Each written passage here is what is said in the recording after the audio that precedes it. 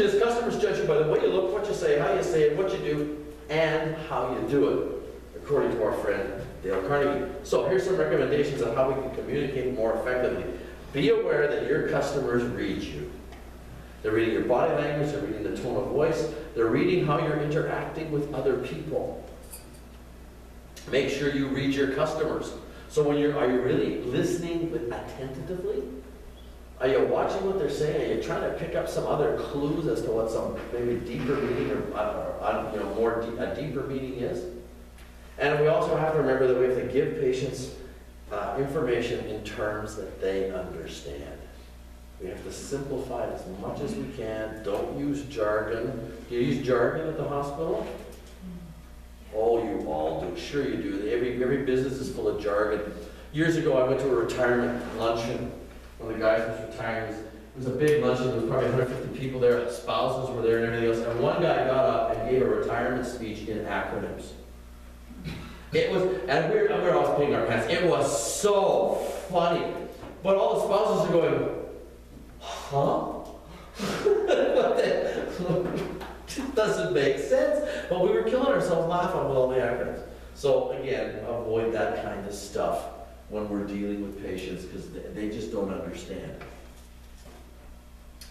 So in order to enhance patient satisfaction, how do you communicate non-verbally? When there's a delay in service, a patient is upset or angry, entering the patient's room, and you're on the telephone. Okay, so right now, so you guys do delay in service. You guys do patient is upset or angry. You guys do exiting, and we'll do telephone together when we're done. So we'll give you a minute or two to talk about what we've assigned to you, and then we'll see what you have to say, and then we'll move on to the telephone. So you've got a couple of minutes starting right now.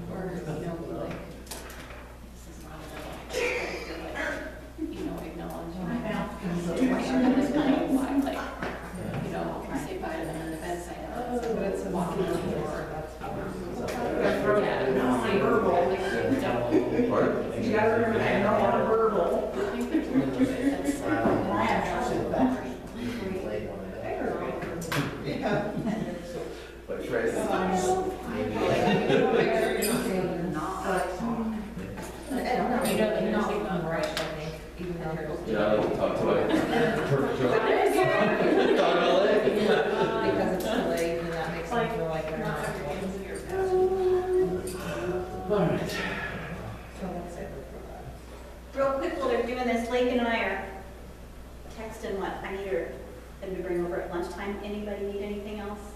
I'm having them bring some more water, but is there anything else you're thinking while they're running a trip over? Okay, thank you.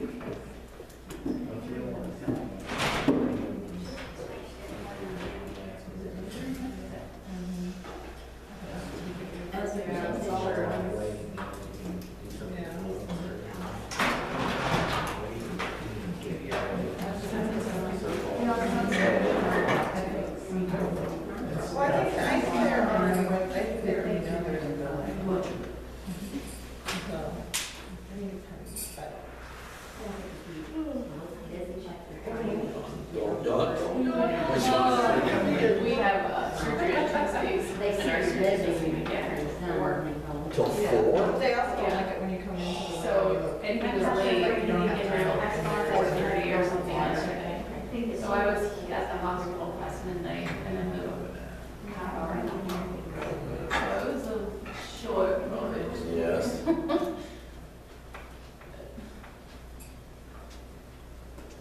Boy, he gets here at 4, man. He lives in Wyoming and he drives here on Tuesdays and the road, you know, this is construction season. So the drive can be 6 to 10 hours pending. So he's always comes late on Tuesday to here, but then stays in the area because he goes to 2 other hospitals today and tomorrow and then back. He lives near Centennial. So he's like an hour from there, so it's kind of far. Winter is hard. He flies his plane, but since he moved, he has a problem with his hanger. Blah, blah, blah, we're not talking about that, sorry. Oh, gee, I don't have any problem with my hair. Well, he started on the telephone service. Oh.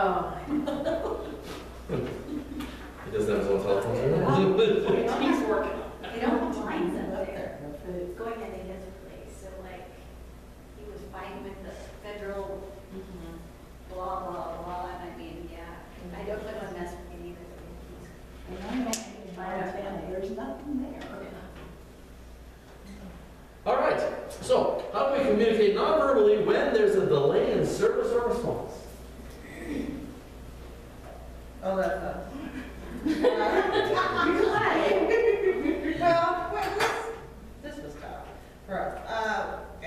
I guess you smile. You're trying to meet their needs, but not look overly busy and rushed when you're in the room. You want to make it like you're designating time for them and not trying to rush through taking care of them. But yet you want them to know that you're addressing their needs. It's tough.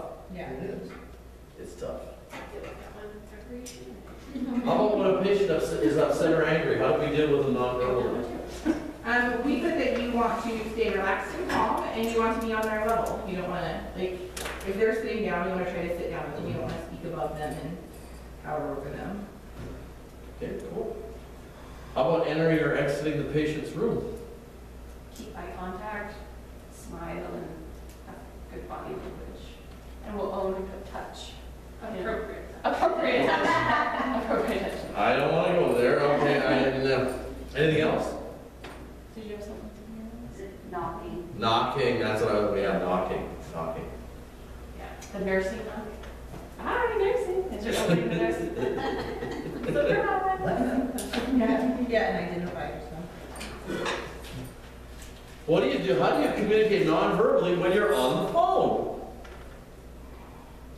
Look up and smile. Look up and smile. When you're smiling on the phone, the smile comes through your voice, believe it or not. So what happens when you're really ticked off at somebody?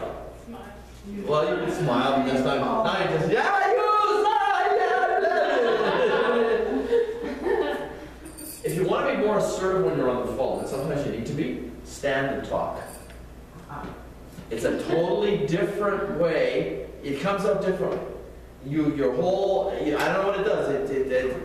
With my fried brain, it does something. But when you stand up, it's different than when you're sitting down, and that will come across on the phone as well. So, standing up on the phone is a way of communicating. Or standing up when you're on the phone is a way of communicating non-verbally. Okay. So, and why is this important? We want to make sure that, it's all about compassion. And again, to mix the verbals and the non-verbals, it has to be a congruent message. So compassion means to suffer with another. So when hospitals are rated on patient satisfaction surveys, 50% of questions focus on the quality of communication between staff and patients. So, what are the benefits of attending to the emotions of our patients? Or is there a benefit of attending to the emotions of our patients? Better satisfaction. You know what they need more. You know what they need more. I think it helps promote healing as well. Because we're not just looking after the body, but we're looking after the person. It also gives you more job satisfaction because when the patient's happy, it makes you feel That makes you feel I mean, good. it's a circle. Exactly. So the circle of compassion has 4 elements: attention, acknowledgement, affection, and acceptance. And today we are just going to focus on attention. Can I ask someone just to kill the lights? Because I want to show you another short video. Thank you very much. We're on page 26. We could do a buddy exercise and all that good stuff, but this, I think, does it best. Okay, Sandy, how do you zoom?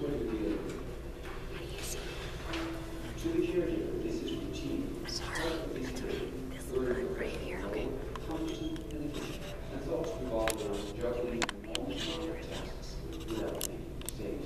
I'm still not doing it right. This is all human nature, like I still don't see this right here. Oh, the ego is one. It's thoughts about hope, family, and faith. We're in the same room, but different worlds.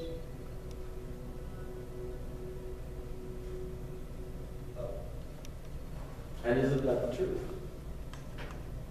Isn't that the truth?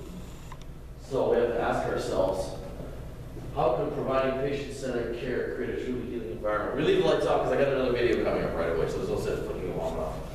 So how could providing patient-centered care create a truly healing environment? Any ideas?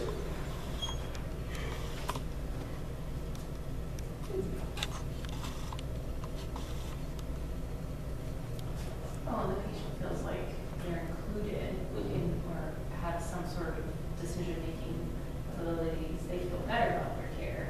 And I don't know, I think that if they think it's gonna work, it works. Also, I don't know. Well, I think too, you're including them in the process, so it doesn't feel like you're just doing it to them. But if, They have a say. they have a say in it, although sometimes, the say is, and we know the say is minuscule, right? Yeah. However, the fact that we're giving them those opportunities can really help them realize that, they're the center of this and they have a say in it. It can really help. It can really help them. It can really help them. So how about healthcare staff? What are the benefits of providing patient-centered care?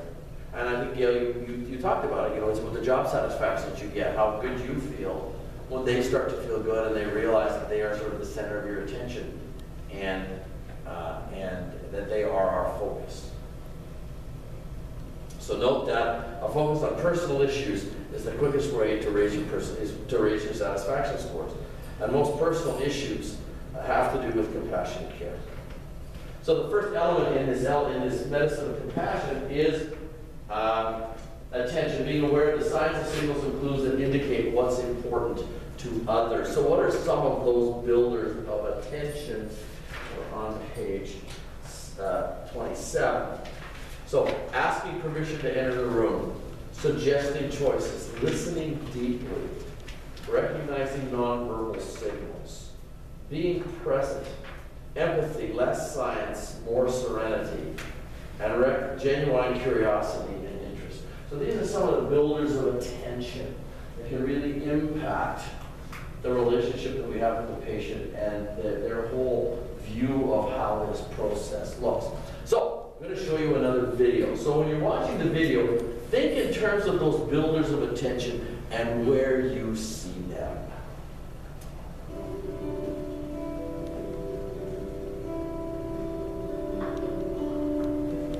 Good to see you again. Good to see you. How are you feeling this morning, or this afternoon, I should say? Well, I feel pretty well, thank you. Oh, good. It looks like we've been able to get your oxygen all put together for you to go home. Oh, good.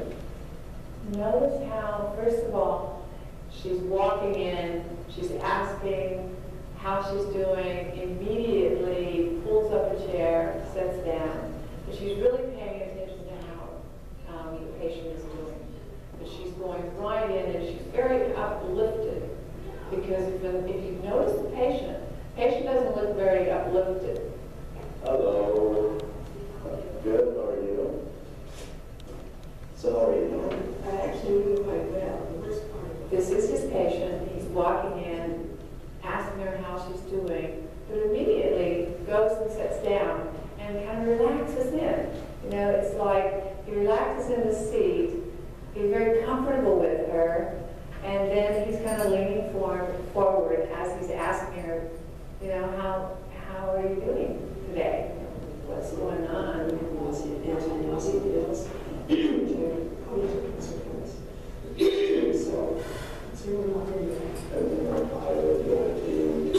Excuse me, that's the one.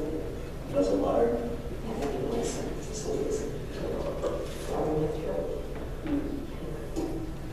To me, this is wonderful. And she starts to cough. And I notice that she's, you know, a little bit embarrassed because she, again, wants to be seen as a person that she's doing fine. And yet now she's starting to cough and she's embarrassed. Right away, it's like he allows her to cough and say, excuse me, as we would normally. But then, what does he say to her? Doesn't matter. And asking her.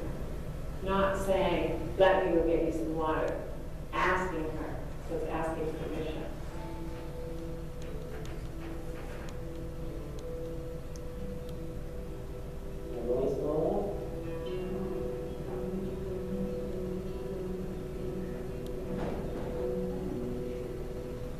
You look at the nurse's face, and he looks right at the patient. He's watching him. And the expression on that nurse's face is so compassionate. There's so much love. He is so gentle and so caring about this man, like it was his own father.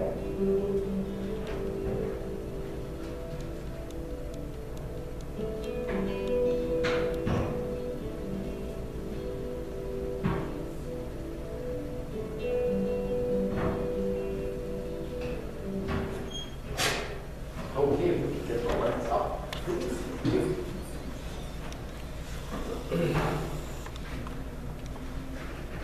So we have to ask ourselves in terms of attention, how do people feel as a result of attention?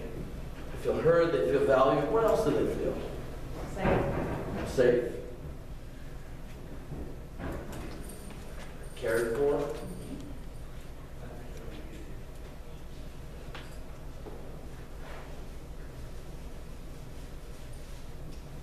So, what several ideas about attention will you put to work? And when's the first chance you're going to have to do that? Something that you have to think about as you. All right. I'm assuming you, like me, can spell pizza. This is probably a I'm good. going to bring you back a bowl real quick for the salad, so I need about 5 more. Oh, perfect. Then we'll do this. We'll do, okay, perfect, okay. And as soon as we get the bowl for the salad, we'll have lunch. Okay. Anyone can answer a call line. So let's have a quick look at this. We're on page 28. So who can answer a call line in the hospital? Anybody can answer a call. Does that happen? No. We need to encourage people to do this, all right? So let's have a quick look at this. The Notepad zone and scripting and keywords. Hello, my name is Michael. I am from who knows where. I notice your call line is on. Is there something I can help you with? If you can't say, yes, I can help you with that. If you can't say, let me find an appropriate person to help you, I'll let you know how long it's going to take. And remember, before leaving, is there anything else I can do for you? So, what can people do? So if you see a call, and by the way, this has been vetted by everyone here. I'll make sure that we're on the right track here. When you see a call light on, you can do the following. You can reposition the call light, the telephone, the bedside table, the chairs, the trash can, tissues, or any other personal items within reach. You can assist with making phone calls or answering the phone. You can change TV